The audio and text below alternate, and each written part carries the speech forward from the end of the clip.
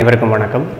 NEET biology தமிழ்நடை channel சார்பாக உங்களை அன்புடன் வரவேற்கிறோம். இன்றைக்கி நம்ம பார்க்க போகிற டாபிக் என்ன அப்படின்னா யூரே மில்லர் எக்ஸ்பெரிமெண்ட். இந்த எக்ஸ்பெரிமெண்ட் சம்மந்தமாக நீங்கள் ஏற்கனவே கேள்விப்பட்டிருந்திருக்கலாம். ஒரு சின்ன இன்ட்ரொடக்ஷன் கொடுத்துட்டு அதுக்கப்புறம் இந்த எக்ஸ்பெரிமெண்ட்டில் என்ன நடக்குது அப்படிங்கிறத பார்க்கலாம். இந்த எக்ஸ்பெரிமெண்ட்டே சொல்லுது யார் இந்த எக்ஸ்பெரிமெண்ட்டை கண்டுபிடிச்சாங்க அப்படின்னு சொல்லிட்டு. ஸோ யூரே அண்ட் மில்லர் ரெண்டு பேர் தனித்தனியாக அல்லது மில்லர் அண்ட் யூரே அப்படின்னு சொல்லிட்டு அந்த எக்ஸ்பெரிமெண்ட் அப்படின்னு சொல்லுவாங்க. சரியா, யூரே மில்லர் எக்ஸ்பெரிமெண்ட் அல்லது மில்லர் யூரே எக்ஸ்பெரிமெண்ட் அப்படின்னு சொல்லுவாங்க. அதாவது எவல்யூஷனுடைய ஸ்டார்டிங் பாயிண்டில், அதாவது பிக் பேங் தியரி அந்த மாதிரி நிறைய விஷயங்கள் நீங்கள் படிச்சிருப்பீங்க இல்லையா. ஸோ அந்த பிக் பேங் தியரிலாம் முடிஞ்சதுக்கப்புறம் எர்த் கிரியேட் ஆகிடுச்சு இல்லையா. ஸோ அந்த எர்த்தில் ஃபுல் அண்ட் ஃபுல் இன்ஆர்கானிக் சப்ஸ்டன்ஸாக நிறைஞ்சிருந்துருக்கும் ஒரு கட்டத்தில். சரியா, வெறும் இன்ஆர்கானிக் சப்ஸ்டன்சஸ் மட்டும்தான் நிறைஞ்சு இருந்திருந்திருக்கும். ரைட்டா. ஸோ அந்த சுச்சுவேஷனில் புதுசாக உயிர் இருக்கக்கூடிய பாசிபிலிட்டிஸ், உயிர் ஃபார்ம் ஆகிறதுக்கு உண்டான பாசிபிலிட்டிஸ். இப்போ நம்ம பயோமாலிகுல்ஸ் அப்படின்னு சொல்கிறோம். இப்போ ஆக்சுவலி ஒரு ஆர்கானிசத்தில் உயிர் அப்படிங்கிறது எங்கே இருக்குது அப்படின்னு நம்ம யோசித்தோம் அப்படின்னாக்கா அதுக்கு ஆன்சர் கண்டுபிடிக்கிறது ரொம்ப டஃப்பான ஜாப் இல்லையா. இப்போ நம்ம இந்த எக்ஸ்பெரிமெண்ட் பொறுத்தவரையிலையும் சரி, எவல்யூஷன் பொறுத்தவரையிலையும் சரி, ஒரு ஆர்கானிசத்தினுடைய பேசிக் உயிர் அப்படிங்கிறது என்ன அப்படின்னா அதனுடைய டிஎன்ஏ மாலிகுல் அப்படின்னு சொல்கிறாங்க. சரியா. ஸோ அதை அசம்ஷன் தான். சரியா. மற்றபடி எல்லா ஆர்கன்ஸும் it is helpful for the living ability of a particular organism. சரிங்களா. ஸோ அப்போது இதில் ஒரு செல் எடுத்துக்கிட்டிங்க அப்படின்னா அந்த செல்லில் கண்ட்ரோலிங் அத்தாரிட்டி யார் அப்படின்னா அந்த பயோமாலிகுல்ஸ் அப்படின்னு சொல்லக்கூடிய டிஎன்ஏ. சரியா, டிஎன்ஏ. ஸோ அந்த டிஎன்ஏ அமினோ ஆசிட்ஸையோ அமினோ ஆசிட்ஸை உருவாக்கக்கூடிய தகுதி பெற்றது. அது போக இன்னும் நிறைய ஆர்கானிக் மாலிகுல் உருவாகி இருந்திருக்கும் ஃபஸ்ட்டு ஸ்டார்டிங்கில். சரியா. அதாவது புரோட்டீன், கார்போஹைட்ரேட்டு, அதுக்கப்புறம் ஃபேட்டு, அதாவது ஃபேட் அல்லது லிப்பிட்ஸு. ஸோ இந்த மாதிரியான விஷயங்கள் எல்லாமே அந்த காலத்தில் கிடையாது. அதாவது பிக் பேங் தியரி முடிஞ்சு எர்த் அப்படிங்கிற ஒரு விஷயம் ஃபார்ம் ஆனதுக்கப்புறம் இந்த புரோட்டீன் மாலிகுல் அல்லது டிஎன்ஏ மாலிகுல் ஃபஸ்ட்டு எப்படி ஃபார்மாக இருந்திருக்க முடியும், அதுக்கு எப்படி உயிர் கிடச்சிருக்கும் அப்படிங்கிற விஷயம். சரியா. அதை தான் இந்த யூரே மில்லர் எக்ஸ்பெரிமெண்ட் உங்களுக்கு ப்ரூவ் பண்ணுது. சரியா. இன்னொரு வாட்டி சொல்கிறேன். அதாவது உயிர் இல்லாத ஒரு இடத்துலேருந்து உயிர் இருக்கக்கூடிய ஒரு என்விரான்மெண்ட் எப்படி உருவாச்சு அப்படின்னு சொல்லலாம்.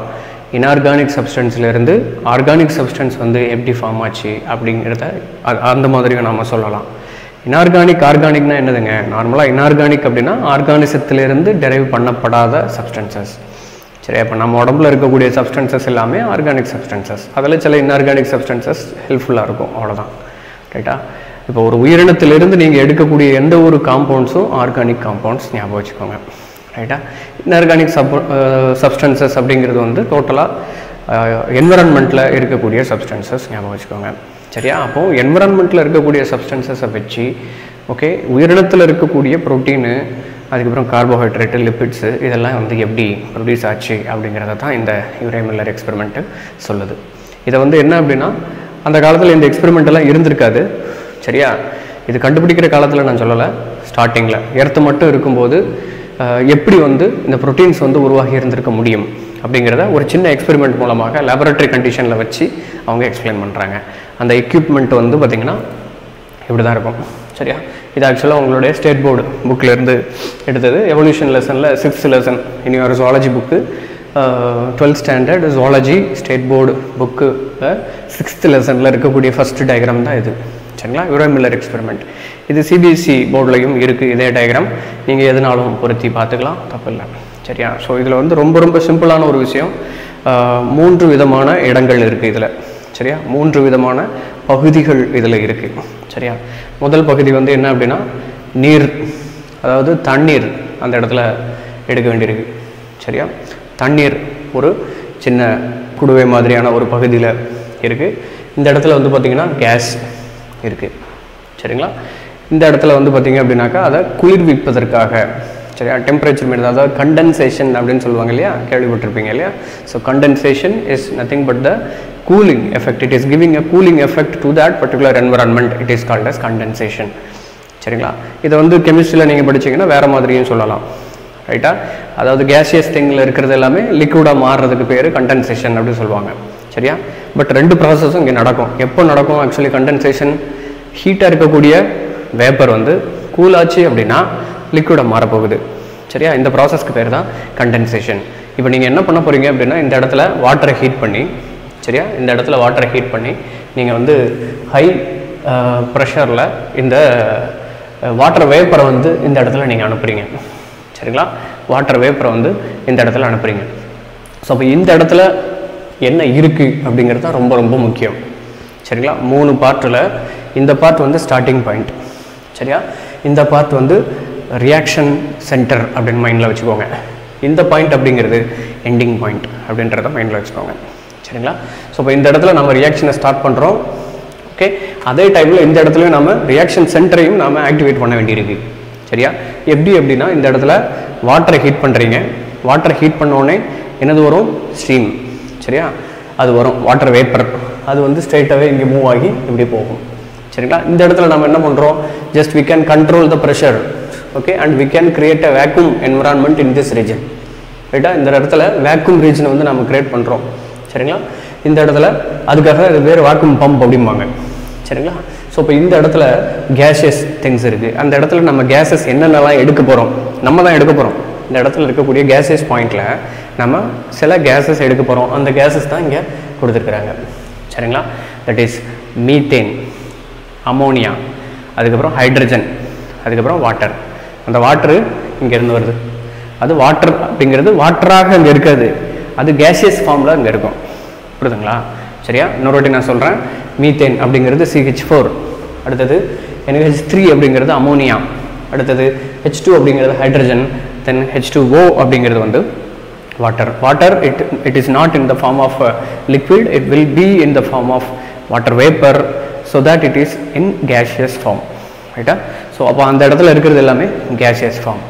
இப்போ இந்த இடத்துல வந்து டங்ஸ்டன் ஃபிலமெண்ட்டை வச்சு ஹை பாயிண்ட் ஆஃப் எலக்ட்ரிசிட்டியை வந்து பாஸ் பண்ணுறாங்க. சரிங்களா? எலக்ட்ரிசிட்டியை வந்து பாஸ் பண்ணுறாங்க. அந்த எலக்ட்ரிசிட்டி என்ன பண்ணுது அப்படின்னாக்கா இங்கே இருக்கக்கூடிய இந்த இன்ஆர்கானிக் சப்ஸ்டன்சஸ் எல்லாத்தையுமே, இங்கே இருக்கக்கூடிய அந்த இன்ஆர்கானிக் சப்ஸ்டன்சஸ் எல்லாத்தையுமே ஆர்கானிக் சப்ஸ்டன்ஸாக மாற்றி விடுகிறது. சரிங்களா? அந்த ஆர்கானிக் சப்ஸ்டன்சஸ் வந்து இந்த இடத்துல இருக்கக்கூடிய வாட்டர் வேப்பரில் அப்படியே கலந்து இப்படியே அந்த கேஷியஸ் ஃபார்மில் அப்படியே வரும். சரிங்களா? வந்து இந்த இடத்துல வந்து நாம் கண்டென்சேஷன் பாயிண்ட்னு ஒன்று வச்சுருக்கிறோம். ஓகே, ஸோ இந்த இடத்துல நம்ம கண்டென்ஸ் பண்ணிட்டோன்னு வச்சுக்கோங்க. இங்கே கேஷியஸ் ஃபார்மில் இருக்குது, இங்கே கேஷியஸ் ஃபார்மில் அப்படியே உள்ளே போயிட்டு இந்த இடத்துல கேஷியஸ் ஃபார்மில் அந்த கேஸ் இப்படியே வந்து இந்த இடத்துல நம்ம கண்டென்சர் வச்சுருக்கோம். ஆக்சுவலி இந்த இடத்துல தான் கண்டென்சர் வச்சுருக்கோம். சரியா? ஸோ இந்த இடத்துல கண்டென்சர் வச்சுருக்கோம். ஸோ இந்த இடத்துல கண்டென்ஸ் ஆகி அது குளிர்விக்கப்பட்டு இந்த இடத்துல லிக்யூடாக நமக்கு ஃபார்ம் ஆகுது. சரியா? ஸோ அப்போது இந்த இடத்துல கேஷியஸ் ஃபார்மில் நமக்கு வாட்டர் வேப்பர் போகுது. இந்த இடத்துல நம்ம சில கேஸஸ் எடுத்திருக்கோம், இங்கே எலக்ட்ரிசிட்டி கொடுக்குறோம், ஹை வோல்டேஜ் ஆஃப் எலக்ட்ரிசிட்டி. இந்த இடத்துல கண்டென்சேஷன் ஆகி லிக்விடாக ஃபார்ம் ஆகி இந்த இடத்துல வந்துடுது. சரிங்களா? அப்புறம் அந்த லிக்விடில் இதுக்குள்ளே நம்ம பார்க்கும்போது என்னென்னலாம் இருக்கான்? உள்ள அமினோ ஆசிட் இருக்கான். சரிங்களா? அமினோ அமிலங்கள் உள்ளது. அமினோ அமிலங்கள் வந்து உலகத்தில் இப்படி தான் ஃபார்ம் ஆகியிருந்திருக்க முடியும். அதுக்கு முன்னாடி அமினோ அமிலங்கள் கிடையாது. ஏங்க அமினோ அமிலங்கள் ஃபார்ம் ஆனால் தான் அந்த இடத்துல உயிரினங்கள் ஃபார்ம் ஆகியிருந்திருக்க முடியுமா அப்படின்னா ஆமாம்.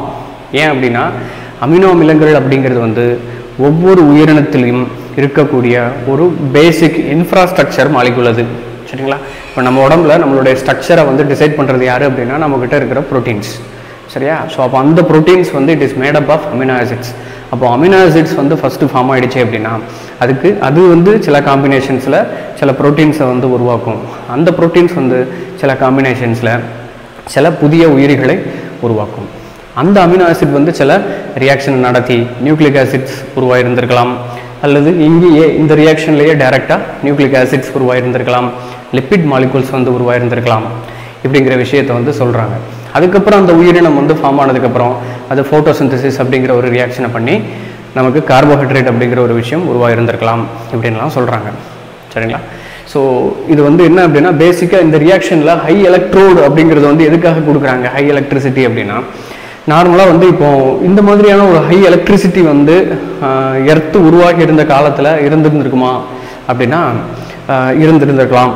சரியா? ஏன் அப்படின்னு பார்த்தீங்கன்னா அந்த இடத்துல வாட்டர் அப்படிங்கிற ஒரு சோர்ஸ் அது எப்படி ஃபார்ம் ஆச்சு அப்படிங்கிறதெல்லாம் நம்ம வந்து டிஸ்கஸ் பண்ணலை. இங்கே அந்த வாட்டர் ஃபார்ம் ஆகிடுச்சு, அமோனியா ஃபார்ம் ஆகிடுச்சு, அதுக்கப்புறம் CH4 ஃபார்ம் ஆகிடுச்சு ஆன் த எர்த்து. எந்த உயிரினமும் கிடையாது, ஆனால் அந்த கேஸ் எல்லாம் ஃபார்ம் ஆயிருச்சு அப்படின்னு வச்சுக்கோங்க. ஸோ அந்த சுச்சுவேஷனில் எப்படி புதுசாக ஒரு உயிரினம் வந்து ஃபார்ம் ஆகிருந்திருக்க முடியும் அப்படின்னு சொல்லி இவங்க வந்து ஒரு எக்ஸ்பெரிமெண்ட்டை சொல்கிறாங்க. பட் இந்த எக்ஸ்பெரிமெண்ட்டில் கண்டிப்பாக ரிசல்ட் வந்து இட் இஸ் பாசிட்டிவ் தான். ஏன் அப்படின்னா ஆர்கானிக் மாலிகூல்ஸ் இந்த இடத்துல இருந்துச்சு. அந்த ஆர்கானிக் மாலிகூல்ஸ்லாம் என்னென்ன அப்படின்னு பார்த்தீங்கன்னா அதை தான் நெக்ஸ்ட்டு கொடுத்துருக்குறோம். ஃபார்ம் ஆன அமினோ ஆசிட்ஸ்லாம் என்னென்ன? Glycine, alanine, beta alanine, aspartic acid. இது எல்லாமே அந்த கோனிக்கல் ஃப்ளாஸ்கில் கடைசியில் நமக்கு கிடைச்சிது ஆஃப்டர் கண்டென்சேஷன். சரியா? அது போக இது எல்லாமே வந்து பார்த்திங்கன்னா கம்பைன் ஆகி, சரியா, இப்போ வந்து அமினோ ஆசிட்ஸ் ப்ரொடியூஸ் ஆகிடுச்சு, அதுக்கப்புறம் லிப்பிட்ஸ் ப்ரொடியூஸ் ஆகிடுச்சு, நியூக்ளிக் ஆசிட்ஸ் ப்ரொடியூஸ் ஆகிடுச்சு. இது எல்லாமே சேர்ந்து ஒரு காம்பினேஷனாக அது இருந்திருந்திருக்கும். அந்த காம்பினேஷன் வந்து கோசர்வேட்டிவ்ஸ் அப்படின்னு நம்ம சொல்கிறோம். சரியா? கோசர்வேட்ஸ் அப்படின்னு நம்ம சொல்கிறோம்.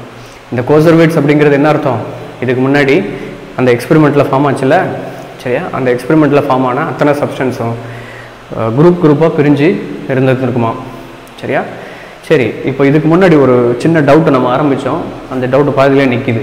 என்ன அப்படின்னு பார்த்தீங்கன்னா, இந்த இடத்துல எலக்ட்ரிசிட்டி நம்ம கொடுக்குறோம்ல, இப்போ எர்த்து இருந்திருந்த காலத்தில், எர்த்து மட்டும் இருந்த அந்த காலத்தில் எலக்ட்ரிசிட்டி எப்படி நமக்கு கிடச்சிது அப்படின்னா, it is nothing but lightning.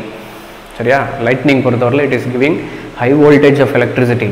அந்த ஹை வோல்டேஜ் ஆஃப் எலக்ட்ரிசிட்டியில் கேஷியஸ் ஃபார்மில், சரிங்களா, கேஷியஸ் ஃபார்மில் இந்த CH4, NH3, அதுக்கப்புறம் H2 இதெல்லாமே அட்மாஸ்பியரில் இருந்திருக்கும். அந்த இடத்துல மின்னல் அடித்து அந்த இடத்துல இருந்து புதுசாக அமினோ ஆசிட்ஸ் வந்து வாட்டர் பாடியில் வந்து கலந்துருந்துருக்கலாம்.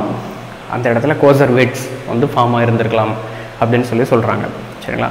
பொதுவாக வந்து இதுக்கு பேர் ஏபயோஜெனிசிஸ் அப்படின்னு சொல்லி சொல்லுவாங்க. சரிங்களா? ஏபயோஜெனிசிஸ் அப்படின்னா என்ன அர்த்தம்னா, ஏபயாட்டிக் ஃபேக்டர்லேருந்து பயோட்டிக் ஃபேக்டர்ஸ் வந்து உருவாகக்கூடிய அந்த ஃபார்மேஷன் இருக்கு இல்லையா? ஸோ அதுக்கு பேர் வந்து ஏபயோஜெனிசிஸ். ஏபயாட்டிக் சப்ஸ்டன்ஸ்லேருந்து பயோட்டிக் சப்ஸ்டன்ஸ் வந்து உருவாகக்கூடிய அந்த ரியாக்ஷன் இருக்குது பார்த்தீங்களா, அதுக்கு பேர் தான் ஏபயோஜெனிசிஸ். ஞாபகம் வச்சுக்கோங்க. ஸோ இப்போ இந்த எக்ஸ்பெரிமெண்ட்டையும் நீங்கள் எர்த்தில் வந்து ஒரு காலத்தில் நடந்த அந்த விஷயத்தையும் நம்ம கம்பேர் பண்ணி பார்க்கலாம். சரிங்களா? அவர் கம்பேர் பண்ணி சொன்னாங்க. யூரே அண்ட் மில்லர் வந்து இப்படி தான் வந்து அந்த இடத்துல நடந்திருந்திருக்கும். அப்படி நடக்கும் பொழுது அமினோ ஆசிட்ஸ்லாம் ஃபார்ம் ஆச்சு அப்படின்னு சொல்லி சொல்கிறாங்க. பொதுவாக வந்து எவல்யூஷன் தியரியில் வந்து பார்த்திங்கன்னா, இந்த உயிர் இல்லாத பொருட்கள்லேருந்து உயிரோடு இருக்கக்கூடிய விலங்கினங்கள், அந்த உயிர்கள் வந்து எப்படி உருவாகி இருக்கும் அப்படிங்கிற விஷயத்துக்கு வந்து இந்த ஒரு எக்ஸ்பெரிமெண்ட் தான் இது வரைக்கும் இருக்குது. சரிங்களா? இந்த ஒரு எக்ஸ்பெரிமெண்ட்டை வச்சுட்டு தான் நாம் வந்து அமினோ ஆசிட்ஸ் எல்லாம் ஃபார்ம் ஆனதாக நாம் கண்டுபிடிச்சிருக்கிறோம். சரிங்களா? இது போக வேறு எந்த எக்ஸ்பெரிமெண்ட்டும் அந்த அளவுக்கு சாட்டிஸ்ஃபேக்டரியாக இல்லை. சரிங்களா? ஸோ அதனால் யூரே மில்லர் எக்ஸ்பெரிமெண்ட் அப்படிங்கிறது it is widely accepted and it is helpful for the study of the formation R the origin of organic substances from the inorganic substances. சரிங்களா? மேலும் பல விவரங்களை தெரிந்து கொள்வதற்கு நீட் பயாலஜி தமிழ்நாடு சேனலை சப்ஸ்கிரைப் பண்ணுங்கள். எங்களோடு எப்பொழுதும் இணைந்திருங்கள். குறைகளை எங்களிடம் சொல்லுங்கள், நிறைகளை நண்பர்களிடம் சொல்லுங்கள். நன்றி, வணக்கம்.